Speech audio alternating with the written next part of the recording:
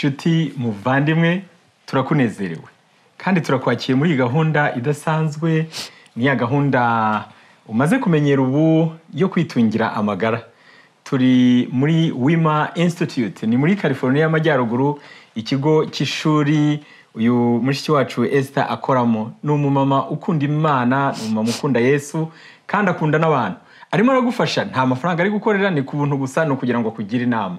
Kandi twamushimira yuko yitanze akemera kudufasha. Imana iguhe umugisha. Esther, welcome. Thank you. Thank you. Hello, thank you for watching. We're going to talk today about charcoal, simple remedies with charcoal. Urakoze cyane kuba ukurikiye gahunda, tugiye kuganira nanone ku byerekeranye n'amakara. We had a first part. Hari igice cya mbere cyatambutse. We talk about uses for charcoal internally. Twavuze uburyo umuntu akoresha amakara imbere. But today we're going to talk about the uses externally. Uyu munsi tugiye kuvugana n'uburyo uyakoresha inyuma. Everyone should have charcoal at home. Buri muntu wese yakagombye kuba afite amakara mu rugo. We said charcoal doesn't have any odor. Ntabwo amakara agira impumuro runaka. No flavor. Ntabwo agira uburyohe runaka. And they make it out of burning wood. Kandi abayaturutse mu giti batwitse. Like oak, pine, eucalyptus. Ibyo byose ariko hiyongeyeho cyane intusu tuzi. And also coconut shells. Ndetse na coconut. Charcoal is so powerful. Amakara afite imbaraga cyane.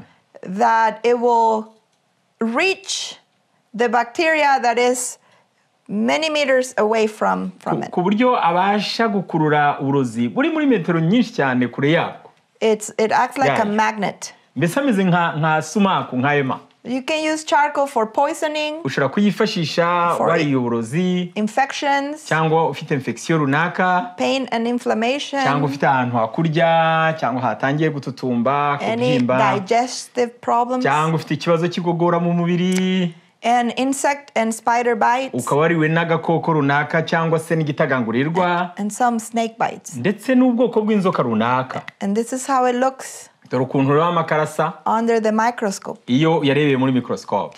So we have these two words, absorb and adsorb. Hari amagambo abiri akoreshwa rero kwa absorba no kunyunyuza. What's the difference? Na adsorb ni ibintu bibiri nyuranye, mbese itandukaniro ni irihe? So absorption is like a sponge. Kwa absorption ni nka eponge, nk'ikintu gikurura nyine kikazamura amazi kikayafata. A sponge absorbs water and it swells up. Icyo kintu kigifufuma cyangwa kifata amazi maze cyarangiza kikabyimba. Kuko yiyongeye muri cyo. Adsorption. Ariko iyo adsorption is more like a magnet. Yo ni nka ema. It attracts. Kirakurura. And it doesn't let go. Kandi ntikirekure ngo But it doesn't change the structure. Kandi ntigihinduke. That's what charcoal does. Absorb. Nicyo amakara rero akora. So you can find charcoal in powder and capsules and tablets. Ushobora rero kubona amakara mu tunini, muri twa tunini dufitemo agaplastike cyangwa se no mu gafu. Ayo ni amakara aba yatwikiwe ahantu hatari oxygen, hatari umwuka, ari ukuntu bayategura, uguza yateguwe neza biba ari byo byiza. I like to travel with tablets. Nkunda iyo ndi mu ngendo kugenda n'utunini nk'utu ngutu. Because if I feel sick, kuko iyo numvise nsa n'urwaye, I take like 4. Mfata nka tune and take it. Nkatumira. But I don't swallow it. Ariko sinkamire ntabwo nkamira. Ngashyira mu kanwa. I allow it to dissolve around my throat. My tongue. Ndakareka ko kakazashongera hafi y'ururimi rwanjye kagenda. So then the charcoal stays around my throat, my mouth area. Kakaguma hangaha rero mu nkanka no mu mbese hafi aho ngaho. Also, you can brush your teeth with charcoal. Ariko ushobora no kwifashisha n'amakara ukaborosa amenyo yawe. It helps to whiten your teeth. Bituma amenyo yawe arushaho kuba umweru. Or if you have gingivitis infection, niba ufite indwara kwishinya, it helps for the infection. Nabyo biragufasha bigatuma infection ikira. They have charcoal patches. Hari utu tuntu rero natwo ni nk'ikintu baza bakabadika ku mubiri. This company Black Ice. Uru ruganda bita Black Ice. blackicepatch.com. blackicepatch.com. It's good when you travel because you don't have to take the powder with you. ni byiza yuko uri kugenda ku rugendo n'aka nako waba ugafite. You can just peel it and apply it. Icyo gihe ufite nk'ikibazo ahantu ufite ikibazo ku mubiri icyo ari cyo cyose ubasha uragatonora ugakuraho agashuka kamwe ukabadikaho ukagafata. But I'm going to teach you how to make this type of patch at home. Ariko ndibukwigishe uburyo wajya ubikorera iwawe mu rugo. How to make the activated charcoal. Is it possible at home? We're going to make it at home. Okay. Ati ndibukwigishe uburyo ukora ya makara meza no mu rugo. This company also has a mask. Iyi company rero twavugaga ifite na mask with a filter. Iyi mask ifite nka filtre na akantu k'akayunguruzo. It has charcoal inside. Aka kayunguruzo karimwe amakara imbere n'ubwo bisa naho bitagaragara. The mask has a pocket. Hanyuma rero iyi mask ifite akantu k'agafuka imbere. And it protects the air.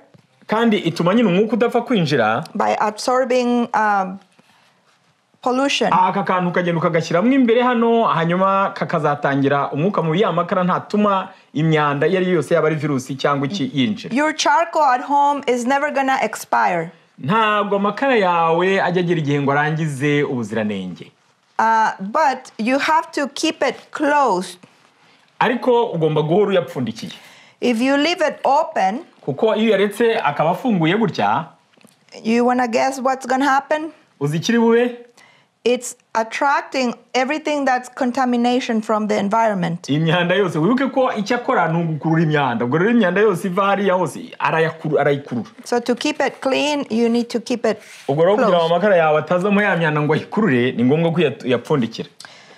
So let's talk about some external uses. Reka tuvuge rero uburyo umuntu akoresha amakara inyuma. It depends how big the area is. Bizaterwa naho ngaho nyine ushaka kuvura uko hangana. But it's usually 1 part of thickener. Something to make it thick, like a butter. Kugira ngo ayo makara abyimbe aho uyashyira. And 1 part of the charcoal. Ufata ikintu icyo gicyo bita thickener hanyuma ukavanga n'amakara. And 3 parts warm water. Ukavangana. I need to know the measures again. I'll show you. Yeah. I'll show you. Hanyuma warangiza ugashyiramo n'amazi ashyushye. So let's make it. So tugiye kubikora. For thickener, I have today flaxseed. Icyo kintu cyitwa thickener gituma biza gufata afite ni impeke bita flaxseed.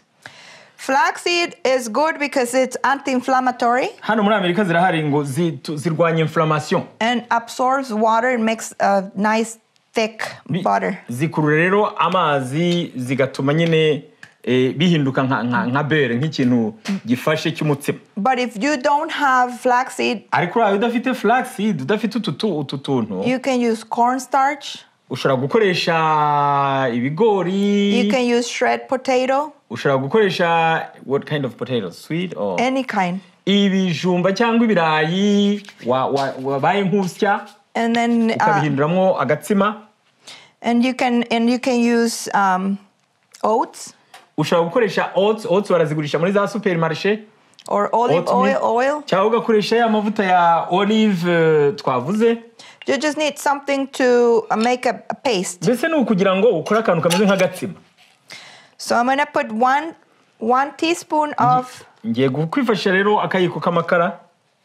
Of the flaxseed and akayiko kiriya flaxseed n'akayiko k'amakara. N'akayiko n'ikiko cy'amakara. And then 3 parts water. Hanyuma nshyiremo inshuro 3 z'amazi. So if I use 1, niba nakoresheje kano kayiko kamwe, then I'm gonna use 3 of water. Noneho ngiye gukoresha rero 3 tw'amazi. So 1. Ngiye gukoresha 3 tw'amazi. 2. 2. And 3. The second one wasn't very well full. Let's see. Okay. Wow. You're gonna mix it, make a paste. Tugiye rero kuyavanga dukora ikintu kimeze nk'agatsima. You can leave it rest and ushobora kuyareka bikaba bigumyemo hari aho gakeya. To allow the flaxseed to. Kugira ngo flaxseed zise naho zishonze zitote. Puffy. Kuko ni utubuto. Ubwo ni tujya kumera nk'uburo. Like a butter. Tujya kumera nk'uburo. So Pedro was playing tennis. Pedro rero yakinaga tennis. And he said his arm is hurting. None yavuze yuko ukuboko kwe kumumereye nabi kuri kumurya. And I think his pain is because he has inflammation. Afite ikibazo cya inflammation ukuboko kwatangiye kugira ikibazo. So I don't have only what I have at home is paper icyo mfite mu rugo ni igipapuro and plastic. kandi nkagira n'ishashi n'agashashi. If you don't have this type of plastic, you utu can dushashi baratugura muri za cut supermarché any plastic from twa tundi this, dutwikira like a nk'ibiryo. plastic bag. ushobora no kwifashisha ishashi isanzwe And the reason you need the plastic is to keep it moist. ni ukugira ngo hakomeze hatote. iyo utwikiriza iyo shashi ni ukugira ngo ibirimo imbere bye ko ayo mazi yo kumukamo. And then you need a bandage, any type of bandage, ukeneye kandi ikintu cya banda cyo kuza or a kuzirika piece of cloth to cyangwa wrap it. se agashwari agatambaro ako ariko kose ariko basha guhambiriza. So I'm gonna put this on the napkin. ngiye This kubishyira is dore like byamaze paste. kuba nk'ubugari. nice and like a gelatin. dore ko byabaye nk'ubugari. So you're Ushobora gonna no make kwifashisha like ifu a y'imyumbati. sandwich, and it depends how big the area is. bitewe rero n'uko aho hantu ari hanini Make sure you leave a space on the side so it won't spread out. ugomba gusigaho akanya kugira ngo bitaza gusohoka. Now, this is I want you to remember, ndashaka kugira icyo nkwibutsa. if you have a snake bite, niba inzoka yakuriye please don't spend time making this. uramenye ntufate igihe kirekire ngo ukore ibi ngibi. Just get some water. fata amazi. If you don't have water, niba udafite amazi let's say you're camping, ukaba yenda wagiye mu gukampinga ahantu hasohotse, I would use a spit nakoresha n'amacandwe, and some powder, nkakoresha make a paste, nangiza nkifashisha ya makara nkakora akantu k'agatsima and put it directly on the nkahita skin. nshyiraho. You have to act quick ugomba gukora ibishoboka byose ukagira icyo ukora vuba. and go to the hospital. warangiza ukajya kwa muganga. For spider, ari igitagangurirwa any poisonous insect, cyangwa se you igikoko icyo ari can cyo cyose put cyakureye it gifite uburozi, directly on the skin. ugomba gushyiraho aho The only hantu. reason we use napkin impamvu dukoresha utu ngutu is to prevent a stain. ni ukugira ngo twirinde ikizinga kuko hasigaraho ikizinga. But you can easily wash it. ariko bibaye water. ari ikibazo cyihutirwa washyiraho hanyuma ukazaba ukaraba. So it's gonna go across the napkin. ubu rero tugiye kubishyira kari mu gatambaro. So it's just protecting a little bit from staining the skin. ni ukugira gusa ngo uruhu rwe kwandura cyane. So I'm gonna ask Pedro to come Pedro ngaho ngwino here hano. and show me where it hurts. aho uri kubabara ni hehe? Okay, right here. ari So kumwereka. all the way here. So I'm gonna kumwereka. apply it. Be very careful. It's nice and cool. ashyizeho And then we're gonna wrap it. hanyuma tugiye Hold it. kuzirikaho. So any type of plastic, if you have this type of plastic, ufite plastique ishashi imeze or gutya, a piece of clove, a piece of no, like a plastic bag from the store. ikintu kiza gutuma bitari bwumuke, mbese nk'agashashi. nubwo amashashi nko mu Rwanda mwe mushobora kutayabona kuko nta mashashi akunze kuhaba. And we're gonna keep it around just to keep it nice and warm. There you go. And then we're gonna wrap it. hanyuma niturangiza dushyireho ya band. It doesn't have to be tight. It's just ntabwo ari ngombwa ngo bibe bifashe cyane. enough to hold it. icy'ingenzi ni ukugira ngo bifate nyine kariya kantu. And then he can sleep. hanyuma rero yarangiza akajya kuryama. He can go to bed with this. ashobora kujya kuryama agafite. And then in the morning, ejo mu gitondo you can remove it. ugashobora kugakuraho. If it's an infection, iyo afite infection, every no more than 2 hours, you need to remove it. nyuma y'amasaha abiri ugomba kugakuraho. If it's a snake bite, niba ari inzoka yamuriye 15 minutes, iminota 15 gusa and you put a new one. ukabikuraho ukongera ugashyiraho ibindi. Let's say it's the morning and Pedro is feeling better. ejo rero mu gitondo niba ari kumva ameze neza, I'm gonna remove the bandage. azakuraho iriya bande yashyizeho. If I didn't use this for infection, iyo ataza gukoresha ibi ngibi ari ikibazo cya infection, you can take it. niba atari infection, You can dry this out on the sun ushobora kubikuraho akongera akabyanika ku zuba, and then put it in a bag. yarangiza akabishyira muri iriya And you can shashi reuse it. akazongera akabikoresha. But if will you add some oil? you could add more water or oil to make it. bibaye atari ikibazo cya infection, So- if it is not infection. So let me show you. I would put it here. うん。 Oops. sorry. 。 Yeah. 。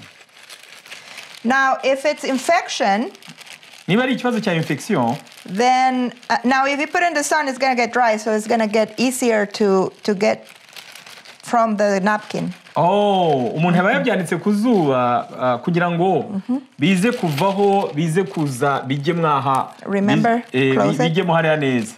You can put it in the freezer. Ushatse wabishyira muri frigo, muri freezer. You can add more water. Ushobora kongeramo utuzi ushatse. And reuse it. Ukazongera ukabikoresha. Biba yatari infection, if it's not infection. If it's infection, ariko biba yari infection, this is full of bacteria. Hano haba hamaze kuzuramo imyanda. And then you have to discard. Cyangwa inzoka. Maybe snake also it's full of. Also poison. Niba ari n'inzoka biba byabaye uburozi icyo gihe n'ukubiri. You can reuse it only when it's inflammation. Keretse ari inflammation yenda yavunitse. You can use on your ankle, on your foot. Wagize ikibazo ku kirenge, wagize ikibazo anywhere where the pain. Ahantu hariho hose. What if he told me he had earache? Okay. Tuvuge ko yambwiye ko afite ikibazo cy'ugutwi. So then I use a small piece of napkin. Ngiye gukoresha akantu gatoya. And then you're gonna put it. Ako kantu gatoya dore agakata kuri akantu tuno tuntu duhanagura. In the napkin. Ashyizeho rero ka gatsima. And I'm gonna try to put it as much as possible inside the ear. Hagiye ugashyira mu gutwi mu buryo bushoboka bwose akegereze aho mu gutwi imbere. And then you can put some tape if you have tape. Niba ufite akantu ka spradara ko gufatisha. Or a bandage or something to hold it. Akantu ko kubifatisha.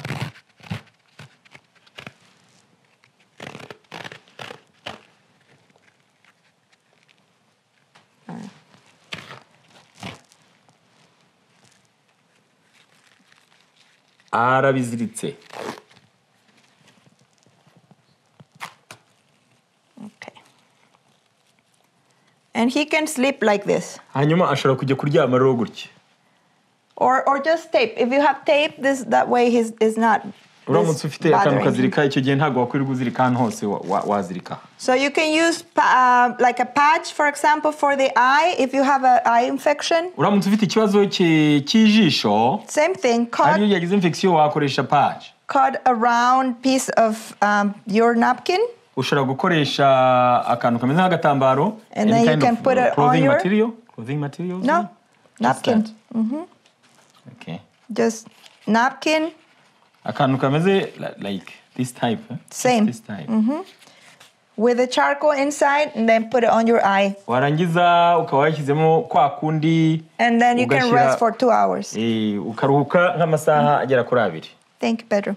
So this is very very easy but very powerful. Ikintu kirasa n'icyoroshye cyane ariko ni ikintu kigira akamaro cyane. You can use it every time you have pain, inflammation, infection. Ushobora kubyifashisha igihe cyose ufite ahantu hakubabaza, igihe kibazo ufite inflammation cyangwa se wagize na infection. Hajemo ububore hatangiye kuzamo ikibazo. There are many stories, but I'm going to tell you one. Hari amakuru menshi avuga kuri iki kintu ariko ndashaka kubwira imwe muri zo. Someone that had an infection after surgery. Umuntu wagize infection bamaze kumubaga hazamo infection. He had a lot of pain. Yarababaraga cyane. Because inside the incision, kuko ahandi bari bakase, there was a lot of pus, infection. Hari harimo amashyira. And that was making gas and byatumaga rero anagira na gaze asohorera hanze umwuka. And the scar was stretching. Kandi iyo nkovu nayo yari irimo isa n'irekurana. So I said, do you want to try charcoal? Nza kumubaza ndamaza ntese urashaka kugerageza amakara. And someone said, what if something bad happens? Mwaravuga tese none se hagize ikintu kibi kiba. And I thought, I think the Lord will help us. Ndamubwira ngo ndatekereza ko Imana iri budufashe. It never fails. Ntabwo Imana igitsindwa. So then I got as clean as possible. Nuko nza gufata akantu. We went to the pharmacy. Twagiye kuri pharmacy. So we bought sterile gloves.